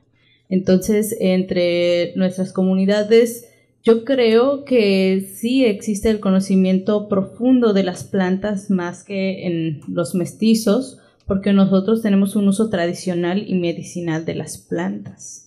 Entonces... Oh, okay. So, I was trying to write it all down. What Auque was explaining is that in the case of indigenous peoples and in the case of the Wijarika community, that there is a sense that these sacred plants are deities, are like ancestors, right? They're animals incarnated into plants, if you will. And so that, you know, more so in indigenous communities than in the mestizo or mixed race communities, there is a very profound knowledge of the way these plants can be used and kind of their purposes that aren't just as an object, as a plant, right? Bueno, más que en la sociedad mestiza, porque lo que yo he visto pues en nuestras comunidades es que la gente va, pero solamente para saber qué se siente, ¿no? No van en un sentido espiritual, no van siguiendo pasos que nosotros seguimos específicos para hablar con las plantas, para hablar con las deidades. Ellos van solamente a probar, a ver qué se siente y a ver cómo los trata la planta, pero a veces esto puede resultar muy peligroso porque las personas a veces ya no salen de ese tránsito. Tiene que haber una persona especialista de nuestra cultura, por ejemplo, para que te abra el acceso a la planta, pero también cuando termine se cierre ese acceso para que tú puedas volver a la normalidad. Y, one of the things that she's saying is, and I think this is, speaks to Joanna's presentation, is that a lot of non-Indigenous people in Mexico who try to access these plants do it more so to see what it feels like, without necessarily following the traditional path that grounds them in the consumption of that plant. So it's more about kind of seeing how that plant winds up treating you. And that can be very dangerous because you can get stuck in, as she put it, in transit, and you don't necessarily have a set person, right, a leader who can ground you and take you on that path and help you come back, after going through that plant. Incluso hay algunas plantas que para nosotros los indígenas también son muy fuertes y que son respetadas y que son muy peligrosas hasta para nosotros mismos. Y que a veces viene la persona sin saber y lo consume y entonces ya no sabemos ya no podemos más bien cómo sacarlo de ahí y puede sufrir una enfermedad como puede ser la esquizofrenia. Es algo extraño porque en nuestra cultura casi no hay esquizofrénicos, pero en los mestizos sí hay. So one thing that she also mentions is that they, in her culture, they may be aware of certain plants that can be very dangerous even for themselves. But oftentimes outsiders will consume those plants, which are very dangerous, and it gets to the point where even the traditional healers in her community can't help that person come out. And she mentioned schizophrenia in particular as something that is not really seen within their communities, but they have seen people with schizophrenia then, have a very bad experience with the plant that the traditional shamans, they no longer can really do much about that situation. Y tiene que ver también con la desinformación que existe acerca de la planta, tiene que ver acerca de si está en peligro de extinción o no, y de qué maneras o con quién o en qué proceso cultural se puede consumir esta planta, ¿no? Tiene que ver con el respeto y también un poco con la honestidad consigo mismo, ¿no? Porque las plantas son muy sensibles y si tú no eres honesto con la planta, aunque nadie te escuche, la planta va a saber y te va a tratar mal. Thank you. And so, a lot of this has to do with lack of information, and that includes, maybe not knowing that a particular plant like peyote may be in deep ecological danger and is being overconsumed, right? Or that there are particular cultural contexts that need to be taken into consideration. And finally, honesty with oneself, right? With really knowing, whether you're being honest with the plant. Well, other folks might not know how honest you are, but the plant will find out how honest you were, and that may lead to a bad experience. Thank you. Other question? And then. Hi, I'm sorry, I forgot your name, but I'm reflecting on your conversation with Sam in Colorado, and the premise that he says, we lack ceremony or the means for initiation. And his idea that we have to go back to a previous time, and your point that we can't really do that. On this spectrum of how we engage with what I consider to be sacraments, you have everything from taking it at a rave or in a dorm room, to therapeutic use, to indigenous cultural approaches to entering this. And it's a question to everybody on the panel. How do you see the initiation or the sacramental approach to these plant teachers evolving over time? Is it going to be more of the indigenous cultural approach, a therapeutic approach, some hybrid of the two? Just curious on what you think about that.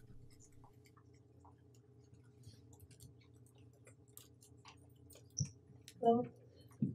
Oh, yeah. What do I think about that?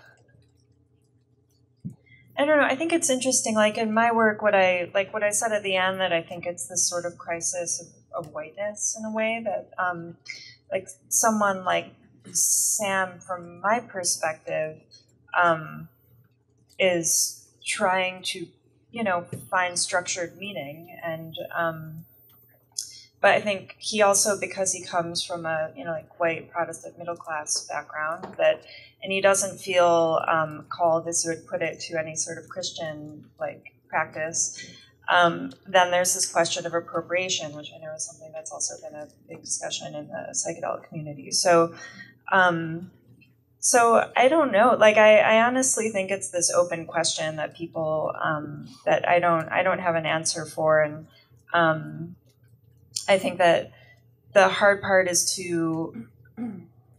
I think that contemporary North Americans, that I think it's for someone like myself, I find it meaningful to recognize that I encountered psychedelics within a specific cultural context, and that it's from a secular modern context, and it's from a place in a way of damage, of kind of cultural breaking, there's sort of, and looking for things, and so for me that feels authentic, and I think that in a way we need to sort of recognize our thirst for the sort of rituals and structure, and maybe be creative, rather than, I think there's a desire to want the whole thing, to just want to slot into a whole structured world, which I think is what was happening with the people that I was talking to,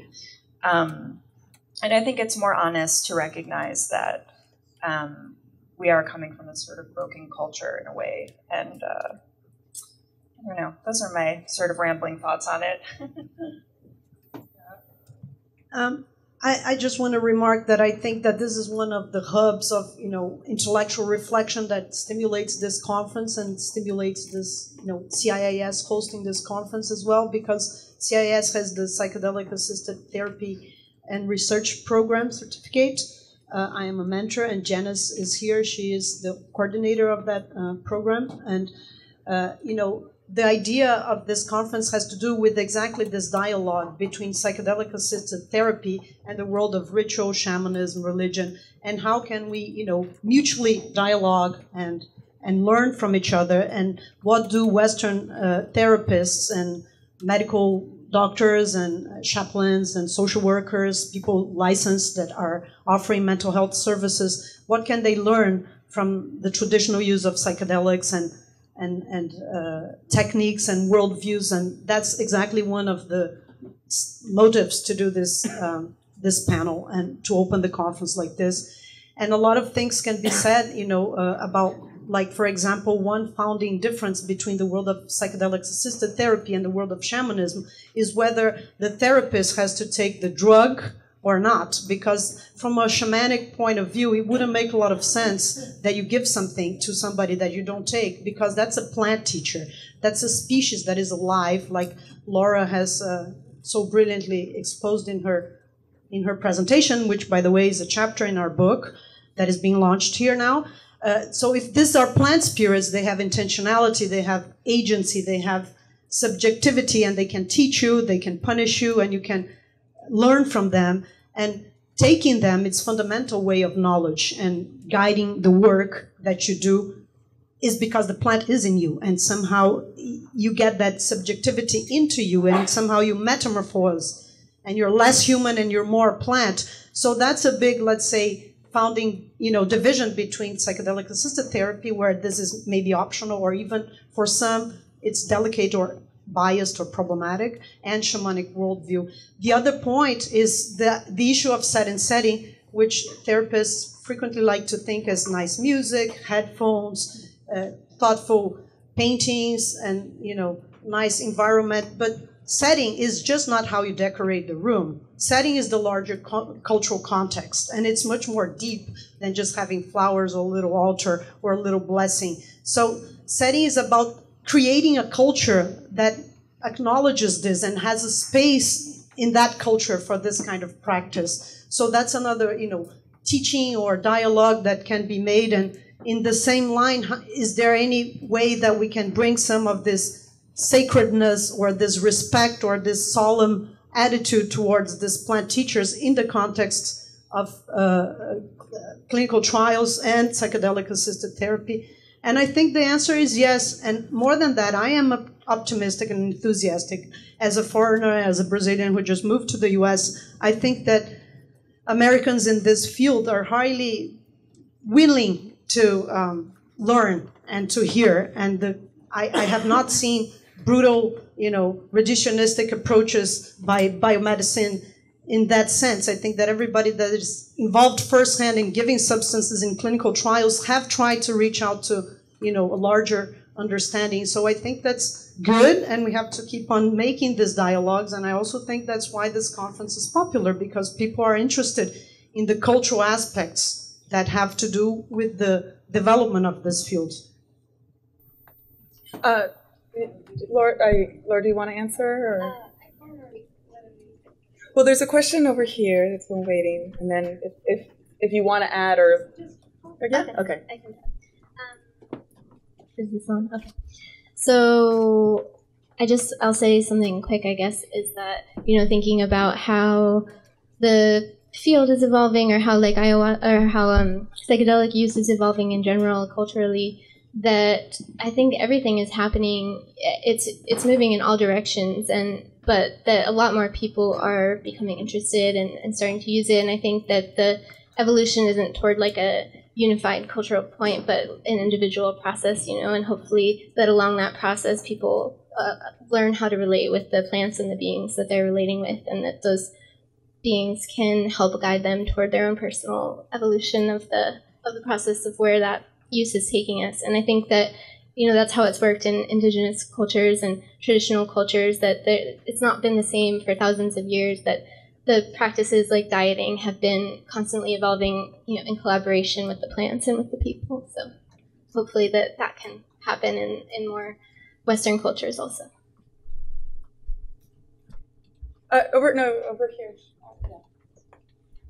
So thank you all so much for your presentations. I really appreciate hearing this stuff as a new person, very interested in the field. And also, part of the reason why I feel like I am so new is about access. And so when we're talking about issues of finding one's way back and decolonizing, there's certain people that get to do that. And for me, in my experience of as a person that's descended from Africans, enslaved Africans, and as a person that's descended from Choctaw as well, my history has been taken away from me. And the only way that I'm able to access it is by the descendants of people who did the taking. And so it's very hard for me to be in some spaces where I'm gaining information and my ancestors are screaming in my ear, you don't have it because it was taken, and the route of relearning is through the takers. And so I just wanted to understand or just get feedback or understanding on you all's, whether Indigenous or non-Indigenous, perspectives on those of us who have had these things taken away from us, reconnecting and having access to these sorts of knowledge. I'll translate it briefly into Spanish because I think it's important. Entonces la pregunta de la compañera es la cuestión de acceso a estas plantas, y particularmente desde su perspectiva como una persona afrodescendiente y también descendiente del grupo indígena Choctaw, que el acceso que ella ve para reconectarse con estas tradiciones lo tiene que hacer de alguna forma a través de los descendientes de la misma gente que le quitó a sus ancestros ese conocimiento y esa conexión con estas plantas. Entonces, para algunos es un proceso de descolonización, pero para otros es un contexto de acceso y de quiénes están dando ese acceso. Entonces, si tienen alguna perspectiva sobre eso. Well, thank you so much for the question. I think that is incredibly important, and the access question, I don't have a good answer for it really, but I think that, you know, bringing it into these spaces, and I know that there's panels tomorrow that are tomorrow, right? Yeah, that are dealing more with access. Yeah. So I think that I don't have a solution, but I think it's so important that as a community that it's being talked about and that we're exploring what that looks like and, you know, how to get there together. So.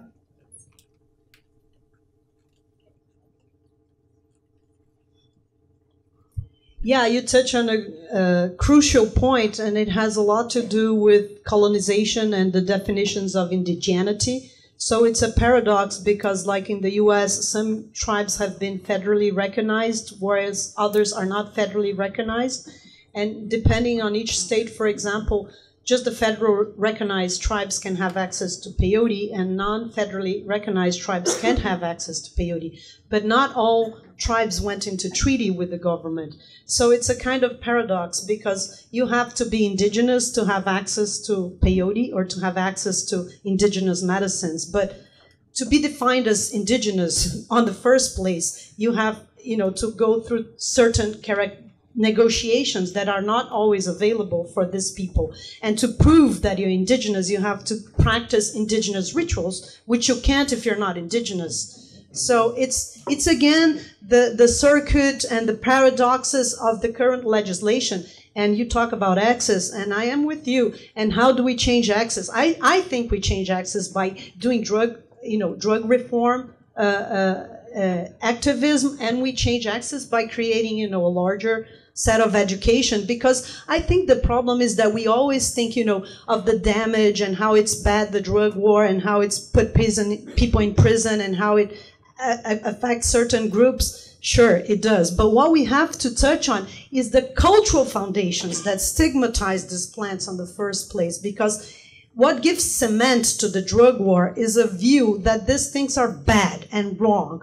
It's a religious and moral view that has to do with Christianity, that has deep historical roots, that these substances are outside our culture and are outside us. So this affects indigenous and non-indigenous people. Likewise, it's the idea that these substances are bad and wrong and evil and pathological and criminalized and perversions and fantasies or illusions. So I think that one of the big works that has to be done is change the cultural paradigms that inform our cultural understandings about this. And this is also why we are talking about cultural and political perspectives, because it's not just about science. It's about changing mentality and changing paradigms and changing worldviews and understanding that these traditions, they belong to us. We are humans and we have this kind of traditions, and we, as human beings, are, it's part of our presence to have altered states of consciousness and to have other modalities of thinking that is just not rational, awake thinking.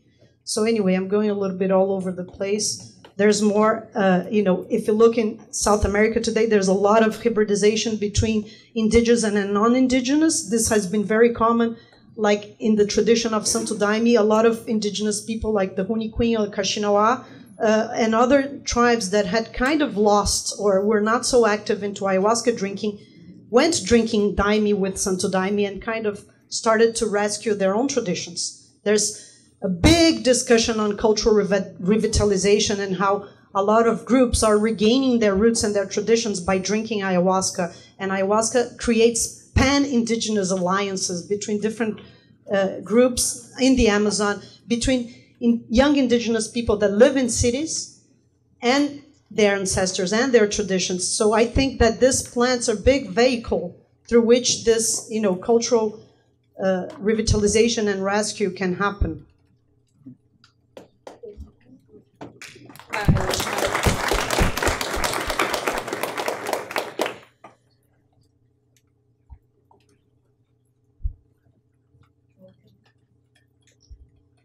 Hola. Bueno, pues este es un grave problema, ¿no?, de los intermediarios, que primero pues fue un pretexto, pues, porque decían que nosotros no teníamos pues la capacidad, ¿no?, de hacer el contacto directo, ¿no? Y es parte también, como ella decía, de la colonización, ¿no? De colonizar nuestro pensamiento, nuestro corazón y también las plantas. Entonces, hay muchos, nosotros como cultura nos damos cuenta que hay muchos intermediarios, mucha gente que tal vez ni siquiera conocemos, pero que ellos creen, por alguna razón, aprendida o no, que ellos saben cómo, pues hacer este proceso con una planta sagrada, ¿no? De consumirlo, ¿no? Pero, sin embargo, pues, muchos no lo saben y también, pues cualquiera puede comer una planta, ¿no? Si tú tienes una planta, lo puedes comer y ver a ver qué pasa, ¿no? La planta va a actuar de acuerdo a ti, de acuerdo a lo que tú necesites, de acuerdo a quien tú seas y de acuerdo a cuánto honesto seas. Sin embargo, para nosotros, por ejemplo, como mi pueblo, ellos, si tú llegas, ellos tienen que preguntar a la deidad, al Dios, si realmente tú tienes una necesidad como una enfermedad, el sabio tiene que preguntar al Dios si lo puede ayudar. Okay, so she's saying that this question of access is a grave problem, and in particular, kind of this question of intermediaries kind of blocking the capacity for Indigenous people to have more direct contact with people who are interested. And oftentimes that is a product of colonization, right? Not just colonizing kind of territory, but colonizing people's thought process and the plants on those territories. And so there is a really important issue in terms of who's promoting these plants, right, in what circles, because in the traditional way of doing it for the Wijaritari is that you don't just get to eat the plant. You ask for permission and you go through a certain process. Él tiene que preguntar si la planta puede ayudar a la persona que no es de la comunidad o que es de la comunidad. Independientemente, él tiene que preguntar si lo puede ayudar. Si no puede ayudarlo, pues no lo puede comer, o aunque lo coma no lo va a ayudar.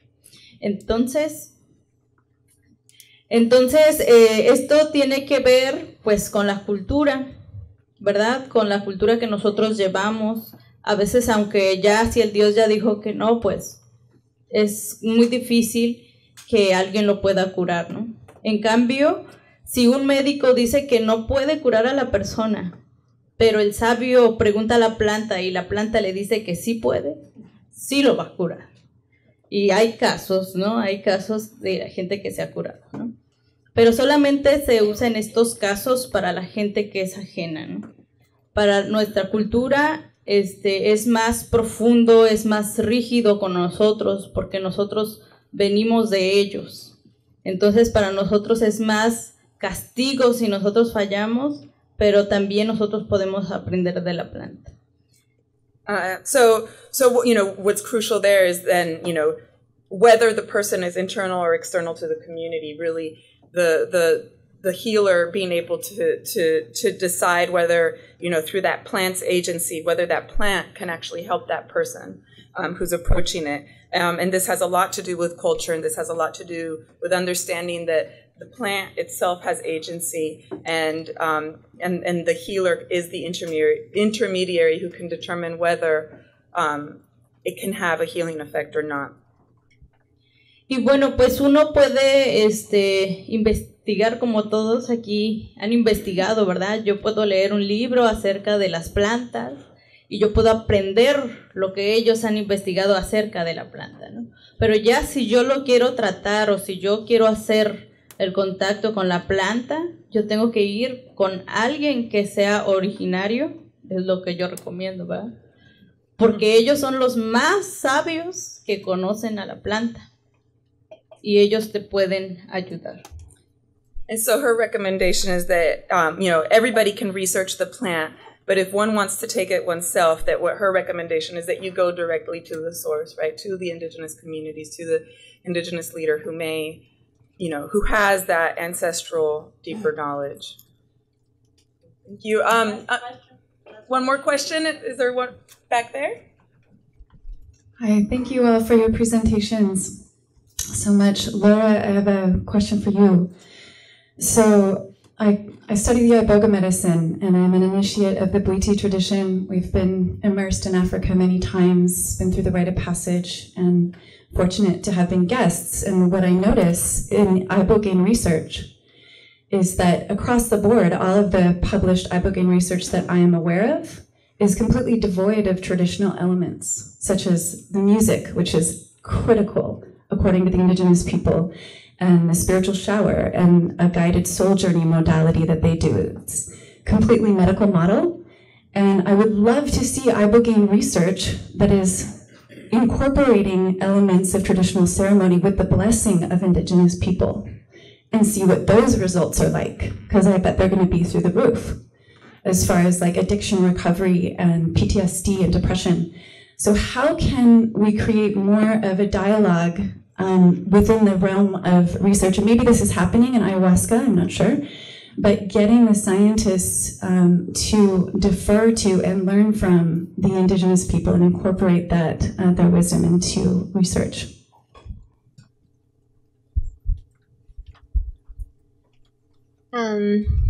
Okay, yeah, I think that's an interesting question, and something that I've, I guess, picked up on about the Iboga community as well, but I'm not so familiar with that plant or with the research done on it, just to clarify, but that I think that's something that we've seen in the ayahuasca community in the past as well, or in the psychedelic science community in general, where a lot of the research has been more science focused, and the science hasn't been within the cultural context. And I think like the World Ayahuasca Conference that Bia was part of organizing was that was in 2016 in Brazil, was like a good opportunity for a lot of indigenous groups to get together in dialogue with many scientists. But one thing I did notice, like speaking with some of the scientists there, is that they really weren't that interested in the cultural panels, and they were seeking out the science panels to talk among other scientists, and that some of them, had never even experienced an ayahuasca ceremony before, but were really interested in getting on board with the ayahuasca research.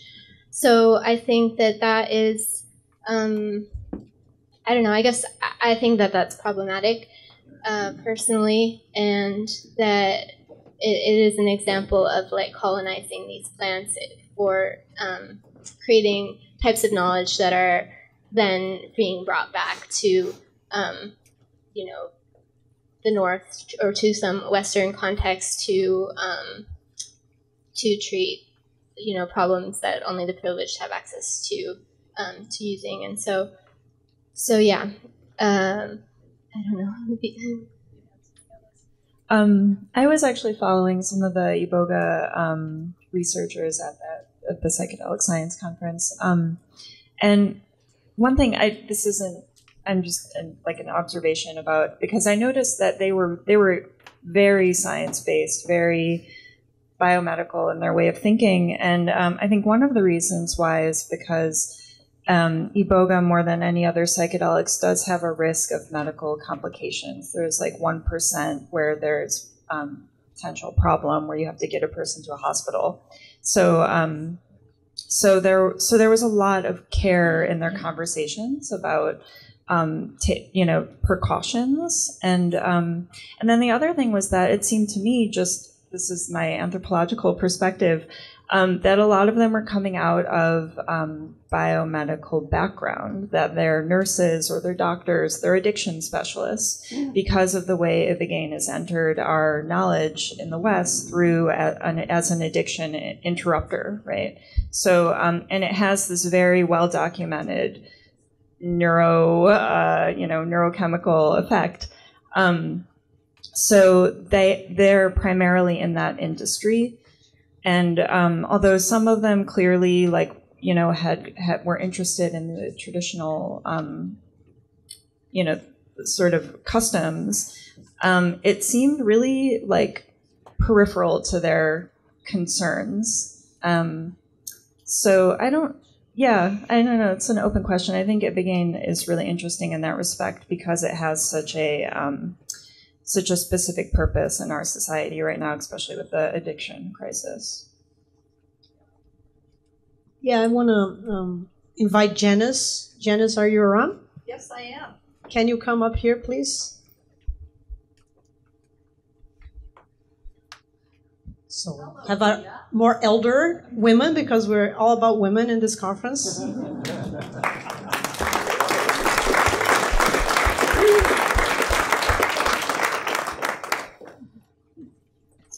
you very much. So am I the segue to the break to lunch?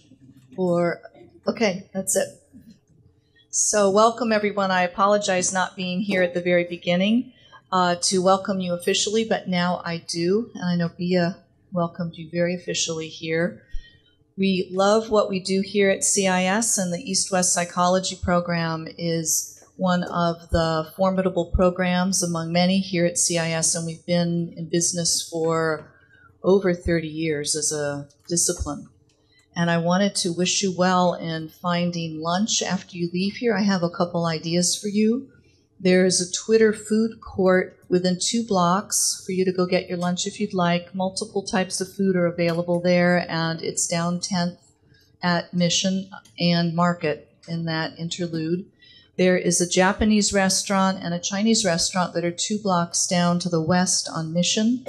And then there's a Mexican restaurant called Don Ramon's that's 3 blocks down on 11th Street, south of here. So those are the highlights. If you just want a sandwich, there's a place called Ted's that's really popular in our neighborhood that's on Folsom and 11th.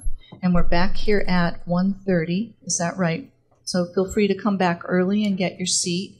I wanted to also share with you a couple things that I've gotten some questions on, and I wanted to share with the rest of the group that we are very apologetic about not being able to live stream for this weekend. We had hoped that our technology would be up to speed. This is a brand new renovated room, although it's not done yet, and we were not able to get staffing and technology synced well enough to do live streaming. So the people who have paid for live streaming, we're regrettably needing to give them their money back.